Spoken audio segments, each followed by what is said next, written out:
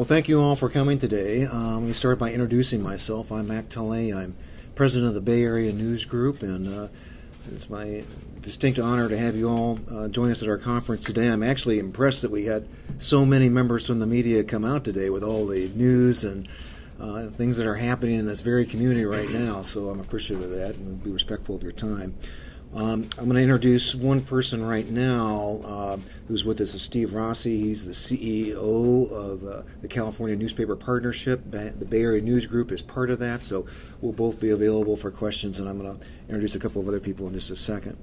But we do have some exciting news. At least we're excited about it, and I think our readers and your viewers will be excited about it as well, and that we have found a way to keep the Oakland Tribune and the name of this newspaper and most of the mastheads that we have in our Bay Area News Group operation. So we got a lot of feedback as a result of our previous announcements, and it's centered around the fact people wanted to keep their local papers, and based on their feedback, we decided to get a plan that would keep those mastheads, but more importantly, build on the brand of those mastheads on a digital strategy so we would have truly a multimedia approach to that work. So I think the conclusion of all that is, instead of pulling up into a more regional strategy, we're going to actually push deeper into the communities that we serve, and our approach will be a multimedia strategy to deliver the content in the manner that our readers really want to receive it. So that's the masthead piece. We're really excited about that. I think, based on the feedback we have, we think people will be excited about that as well. In addition to keeping the mastheads, we're going to enhance the content around the current masthead branded web pages with more robust news, local news, and user-generated content that's really pertinent to their local communities. We're going to couple that with local high-utility information such as searchable business directories, event listings, daily deals, mapped crime reports, and public employee salary databases where available, and resource lists to provide a much more robust experience online to complement the local print media. We're going to enhance that with WAP pages around the individual mastheads themselves for people who want to receive their information on mobile. That's one of the areas that's growing the fastest for us. And for those that prefer an app experience, we're going to try to push those out in an app world as well. We'll expand our network of community bloggers to give greater sources of information to the portals that we have. So those are the mastheads, and those are the web pages, which are our digital approach for truly a multimedia solution. And of equal, if not greater importance, is that we're announcing the opening of 2 community media labs here in Oakland, centered on the theme Listen, Engage, Learn, and Share. These community labs will feature Wi-Fi, space for community meetings, blogging stations, Wi-Fi access, as well as classes taught by the public or even our own news staff. Martin Reynolds, who's the editor of the Oakland Tribune, has been named Senior Editor for Community Engagement for the Bay Area News Group and will oversee these community labs. And I'd like to ask Martin to come up now and share his vision for this initiative and introduce a very special guest with us today for this announcement. Martin? Thank you, Mac. Good afternoon. Again, my name is Martin Reynolds, editor of the Oakland Tribune, and today is a very good day for Oakland. At a time when so much about the news business has centered around its demise, we're in a phase now in the organization's operation where we're looking at building something and reigniting Oakland as a centerpiece to this effort. This initiative around Listen, Engage, Learn, and Share piggybacks off the work that we began with the Oakland Voices Project, where we partnered with the Maynard Institute for Journalism Education. And this project, we trained West Oakland residents to become the storytellers on behalf of the community. And it was a very powerful opportunity for people from the community to begin to help and participate in shaping the narrative of their community. Now, this next phase will include an open newsroom concept, which was originated in Torrington, Connecticut, under a registered citizen newspaper, where they, in their new facility, when they moved into it, they tore down the walls and began to live stream their news meetings. They began to open up with a Wi-Fi in the center of the newsroom, which was complete with workstations where their network bloggers could come.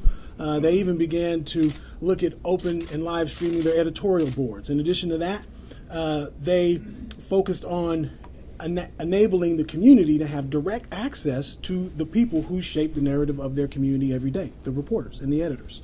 Now, the question will become, how do we implement a open newsroom in a community like Oakland versus that of Torrington, which is a mill town, a former mill town that is in Connecticut, that's only comprised of about 36,000 people, versus Oakland, which is a major urban center. And obviously, to do that, we'll be creating a steering committee and talking to journalists in the newsrooms, particularly at the Tribune, about, well, how do we take this philosophy of an open newsroom and then implement it in the city of Oakland? In addition to that, and that's going to be a very exciting conversation to have, and we'll probably include others outside the community to help inform that process. So I'm looking forward to that. Once we complete, and that'll happen once the Tribune offices move downtown. Another part of this very exciting is that the Tribune will be returning to downtown Oakland.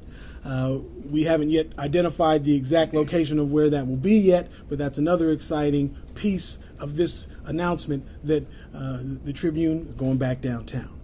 In addition to that, once the initial community newsroom is established downtown, this concept will be spread out to other news rooms in the Bay Area News Group footprint.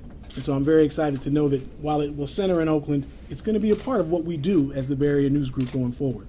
Now, to help inform this process, I'm very excited to once again be partnering with the Maynard Institute for Journalism Education. As I mentioned, they were a cornerstone partner with us on the Oakland Voices project, and once again we'll be looking to utilize their expertise. Dory Maynard and the Maynard family, as many know, Bob Maynard owned the Oakland Tribune at a time when many in the community felt that newspaper really reflected their lives. And it's exciting and adds tremendous credibility and expertise to this campaign by having the Institute and the incredible training, resources, and expertise that they have. So with that, I want to ask Dory Maynard to come up and say a few words about the significance of the paper retaining its name and whatever else she wants to say. Whatever else I want? Whatever else she wants to say. Wow.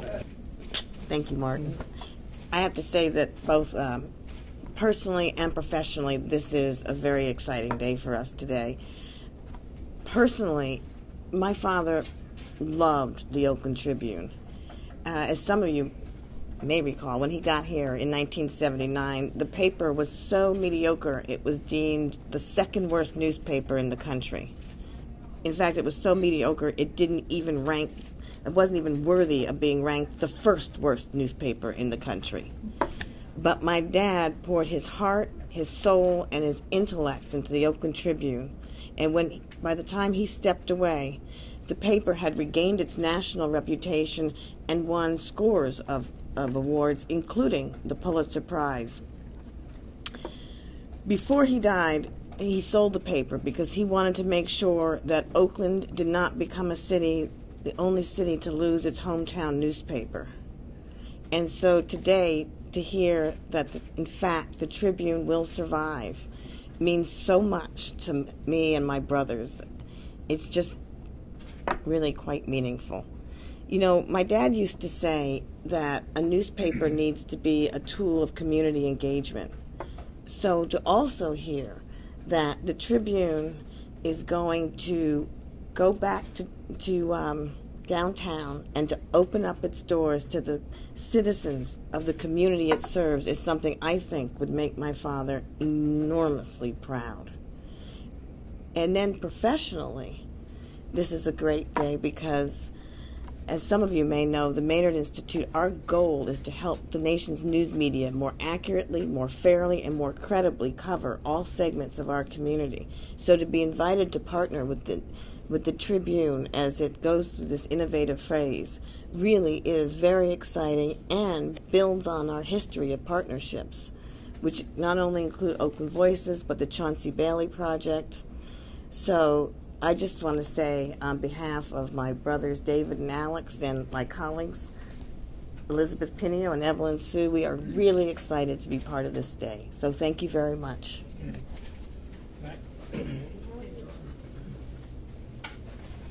Well, thank you so much, Dory. I think you so eloquently conveyed exactly the message that we're trying to share today, of trying to get deeper in the communities, maintain the brands that we have that are so meaningful in these communities, and actually try to engage and involve the readers and our audience in the process, which we think that is really key to our future, and be a more social and participatory media. So this first full-scale lab will open in Oakland in early 2012, but we do plan to replicate these labs in several other the news gathering operations throughout the Bay Area. And so I think, as you can see, what we're trying to do here is, instead of what our original plan was to try to pull up into a more regional strategy in the Bay Area, we're actually trying to go the opposite way and push down deeper into the communities that we serve to be more local and relevant with our content. So as part of these changes, for the Oakland Tribune and for the Fremont Argus and the Hayward Daily Review, we do plan to cease the home-delivered portion of the subscriptions for Monday and Monday only.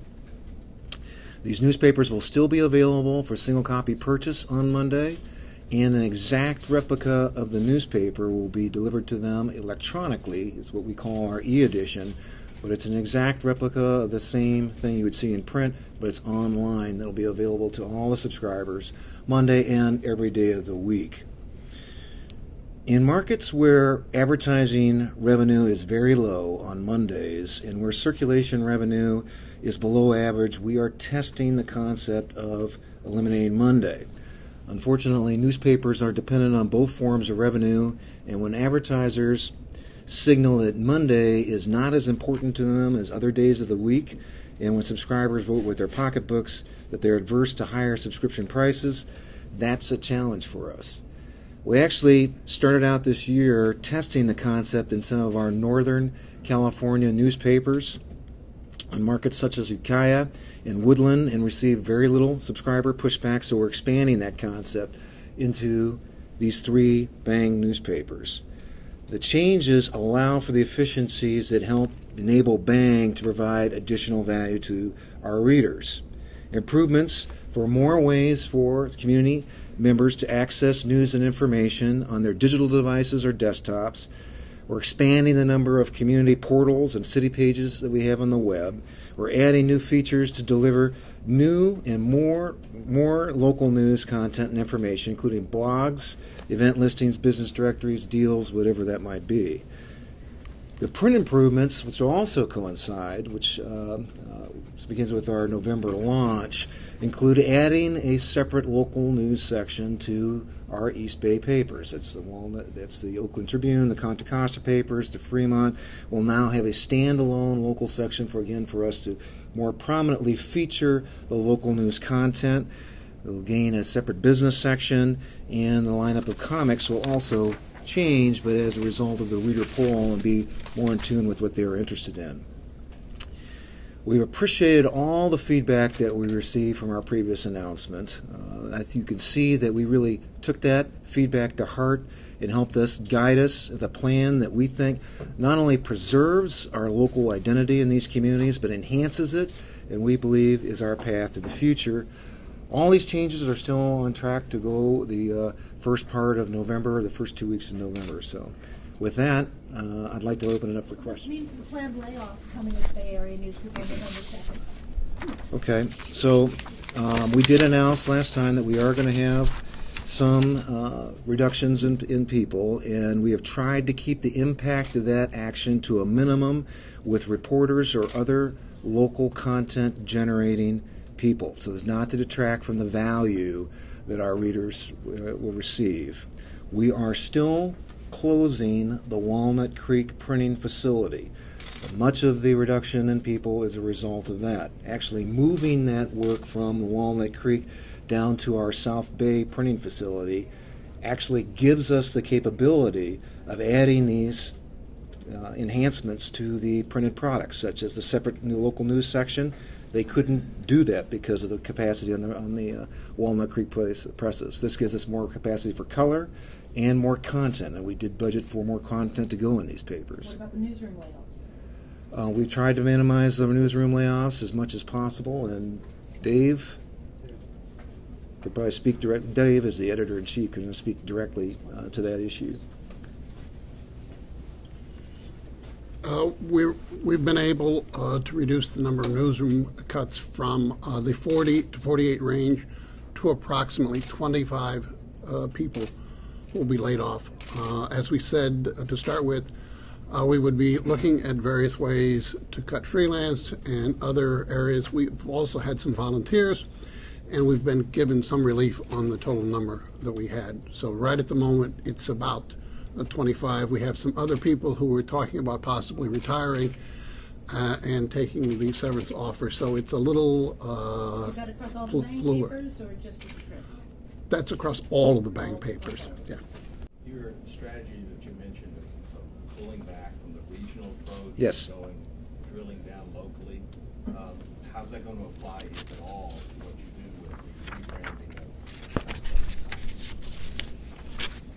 well, all the papers will keep their current mastheads. So the West County Times will be the West County Times, Contra Costa will be Contra Costa, East County will be East County, San Ramon. The only exception to that is in the Valley area, where we had the Tri-Valley Herald and the Valley Times, two overlapping papers serving the same marketplace. So we are going to rebrand those papers under one single masthead, the Tri-Valley Times. The mastheads themselves will still be there, printed underneath the new masthead, but we tried to untangle those two papers to serve that one marketplace. Just to follow up on your remarks about looking forward to going back to downtown Oakland, if you talk about that, and also, since your roots are with the Tribune, Sure. That two-part, that and retaining the Tribune masthead. Sure. Well, obviously, being able to return to downtown Oakland is something that we're all very excited about. The staff, I can accurately say, never wanted to leave downtown. We always felt that we were disconnected. We like to keep an eye on things, whether it's City Hall or whether what's going on at 14th and Broadway, and not to mention the fact just the logistics for reporters and photographers to get out. Yeah, exactly, to occupy Oakland. It's so much better when you have a more centralized location. So, and I also think that the community took exception to us, even though we're still in Oakland and we're still here right by the Coliseum, right across from where the Raiders and the A's play and the Warriors. I think people still felt that when we left downtown, we were somehow abandoning the city. And even though obviously that's not true, I think that was the perception. And so the fact that we can return to where I think we want to be and where the community, I think, envisions that we ought to be, I think that's a very exciting prospect, especially when you couple that with this new community engagement strategy, open newsroom, and media labs. I think it's just going to be a very dynamic and interesting time. One of the things that makes me so very excited about this project is the fact that we get to engage with the community in a way that we hadn't before, and that the company has decided, this is a priority. This is how we need to approach journalism going forward. It can't just be a one-way conversation. It needs to be something where we include the community in an opportunity to discuss and help shape the narrative of its community while still producing professional journalism that we do. And keeping the master, keeping the Tribune. Well, and keeping the, obviously when it was announced that we would become the East Bay Tribune, all of us in the room were certainly saddened by that. We were going to continue and soldier on, of course, and cover the communities that rely on us. But to know that the Oakland Tribune masthead will be retained, will live on, I think is important. It's a paper that's been around for 137 years. It has national recognition, an incredible legacy. Incredible journalists have come through here and covered this vibrant community for a very long time. And the city deserves a newspaper that bears its name. With the planned layoffs, is there going to be a reduction in staff that's actually dedicated in Oakland to covering the city that the hope is citizen journalists will take up? Or is the staff expected to remain stable, that 8 or 9, whatever it is that are actually Our hope is that impact will be minimal.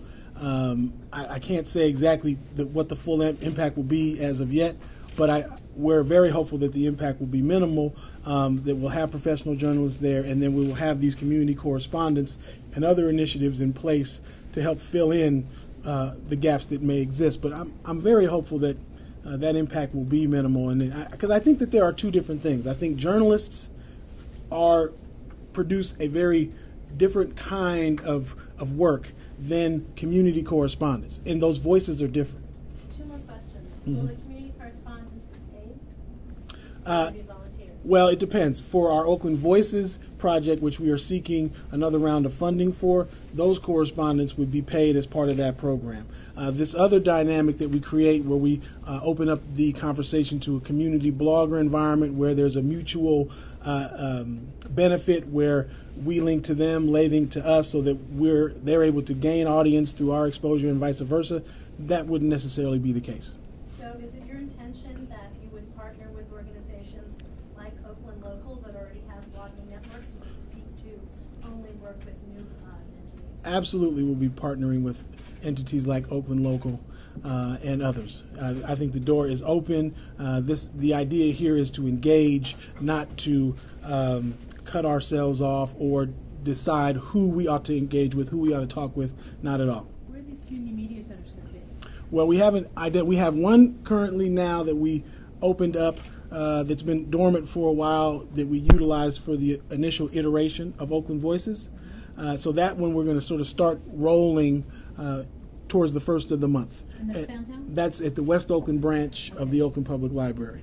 And so we'll sort of kind of get things going there, just sort of being there, engaging with the community, maybe perhaps rolling out some classes. But the main lab will open up when we move to the new downtown offices, which that site has not yet been chosen, but we have options.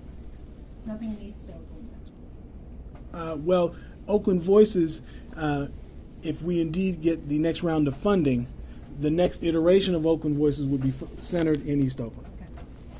Is the Old Tribune building among the options? Unfortunately, no, it's in foreclosure. It was certainly looked at. Many of the staff would love to go back to the tower. They love the tower. We all love the tower. How can you not love the tower, right? I mean, the tower is the tower, right? So we would love to have had that be an option, but it's not now due to the situation with the building. And maybe you mentioned it, but what's the timeline for the move back downtown? Early 2012. Certainly. Yeah, but yeah. Any other questions? Just to follow up on Sure. the concept, I believe the term used was it open newsroom Yes. or whatever? Mhm. You know, being I'm more of an old school reporter. what to explain that concept? Well, you know, the concept versus how it's going to work, I think, are two different things. But the concept is really around having a facility where the community is welcomed to come and participate. For instance, we will have workstations where our new network of bloggers could come and work.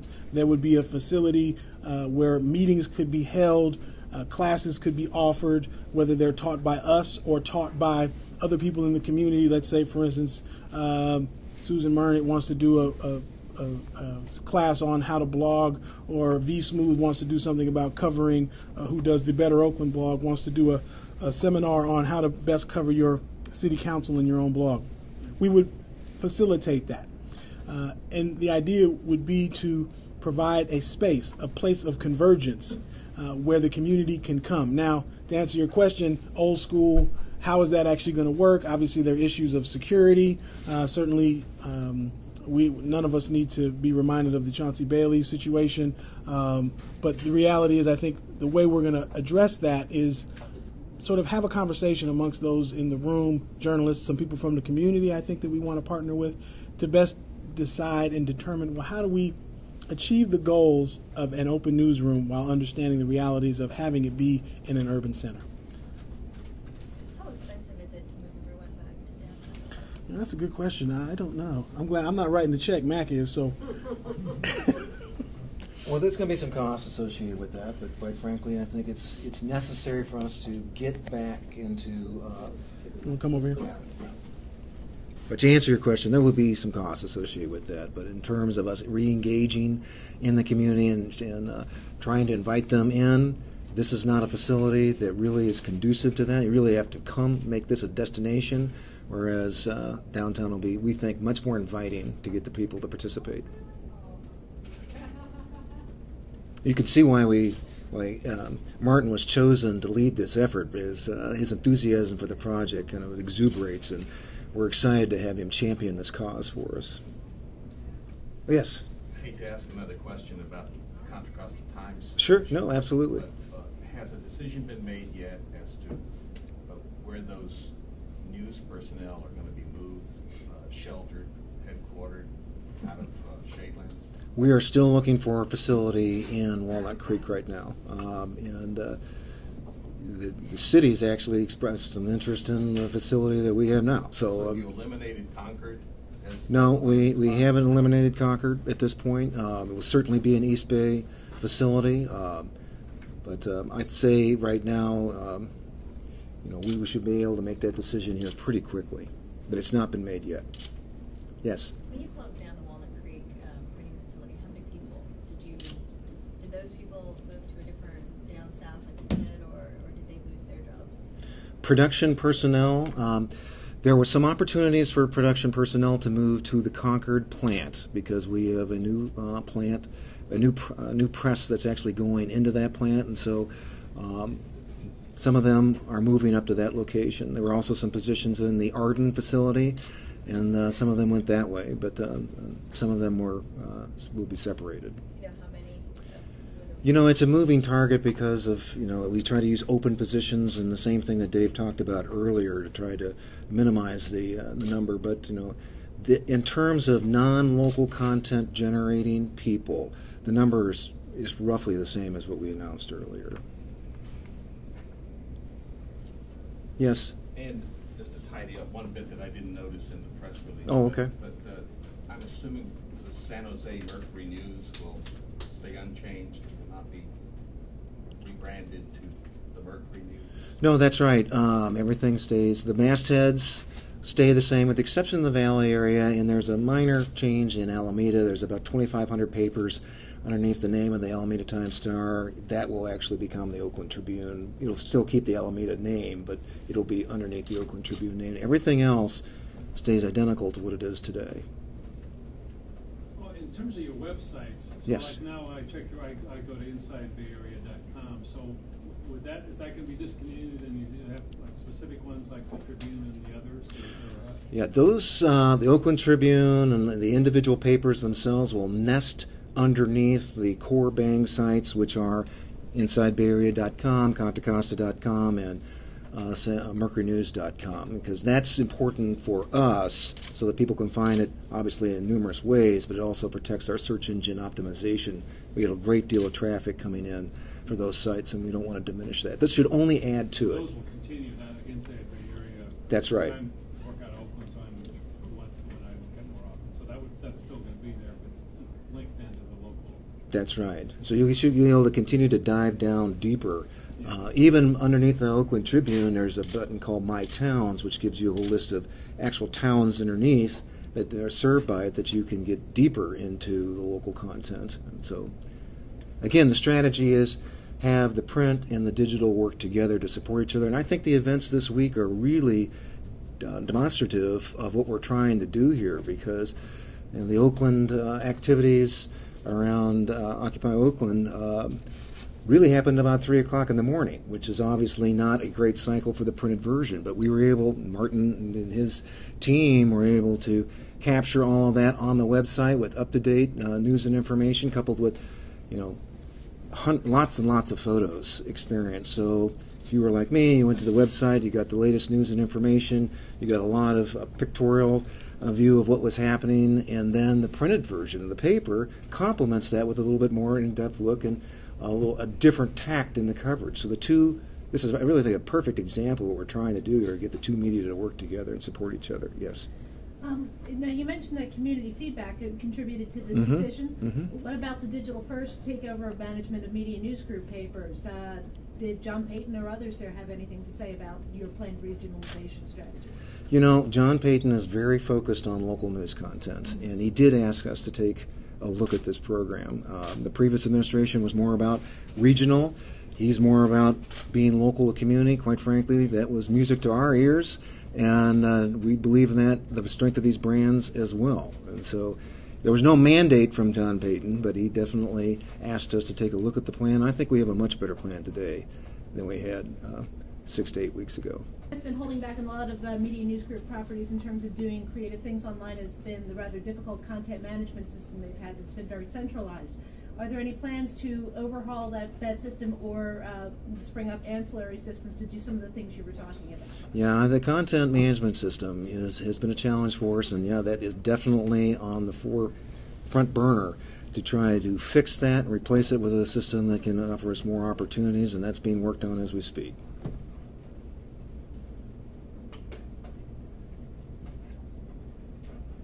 Well, I very much appreciate all of you coming today. I hopefully were able to answer your questions, and it was worth your visit. I very much appreciate it. Thank you.